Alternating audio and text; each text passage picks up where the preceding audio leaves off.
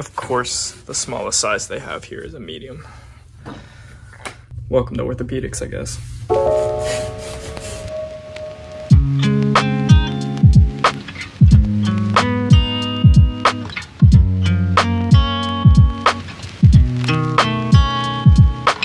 Obviously, I am not in Augusta now. I'm in Savannah for part 1 of 2 of my surgery rotation. Our surgery rotation is, again, like all the others, 6 weeks, but it's broken up into 3 weeks of subspecialty and 3 weeks of general.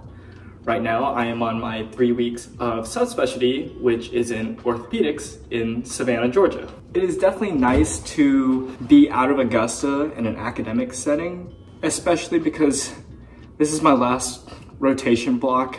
At this point in the year, I think me as well as everybody else is pretty worn out and tired. And believe me, I kind of feel for the people who are doing their last rotation in surgery at MCG. Because I thought my morning routine was bad, and then I look at them.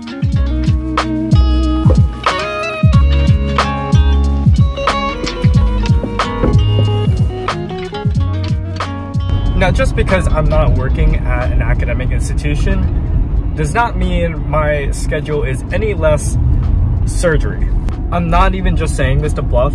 My mornings start around 5:15 in the morning, simply getting up to do Anki, because if I'm not doing cards then, I physically will not have the energy or literally not have the time by the end of the day to get all the cards done I need to, on top of doing the practice questions and the extra reading.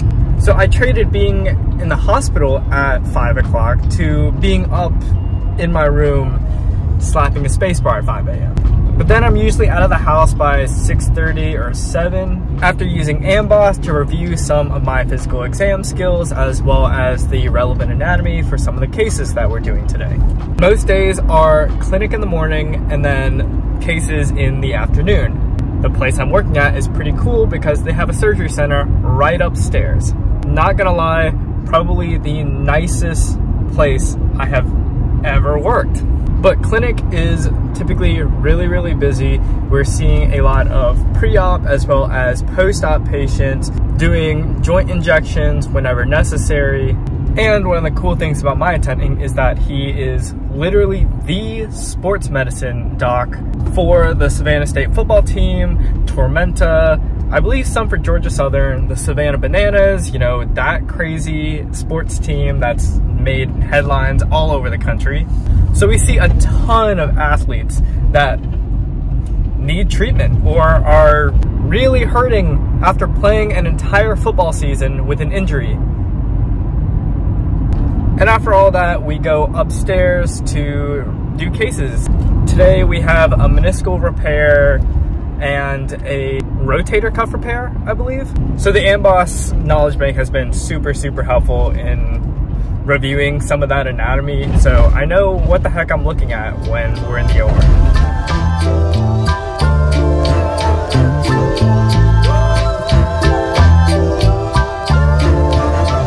Oh, and because this campus is awesome, all the food is free for students. So time to go grab some fuel for the long day.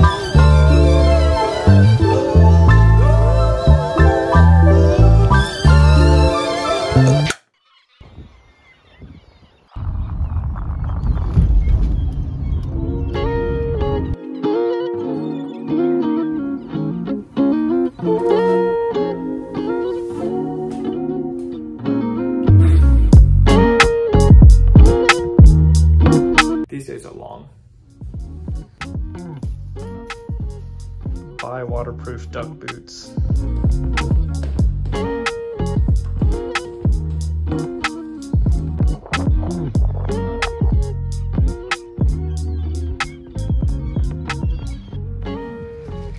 Okay, so now that that's over, and I'm back home for just a few days for Thanksgiving break, this one's gonna take a little bit of reflection. Also, does anybody know how they get 42 grams of protein in these? Obviously, you can tell I've been on orthopedics for the past 3 weeks, but honestly, this rotation was really interesting in so many different ways, and it simultaneously got me both clarity and new mud as far as where to really take my career. Now, first reflection is this is the first time I've been in just pure private practice. And I gotta say, the dynamic is very different. In academic settings, it is very much you're on salary, you want to get the most out of every encounter, you want to sit, listen, and be there because no matter how many patients, more or less you see, you're still getting paid the same. Whereas here, it is very much eat what you kill, so it's all about speed. I still remember the first day on my rotation in clinic, I tried to do my typical academic presentation of, this is a 57-year-old male, past medical history, blank, blank, blank, and he's like, you know what?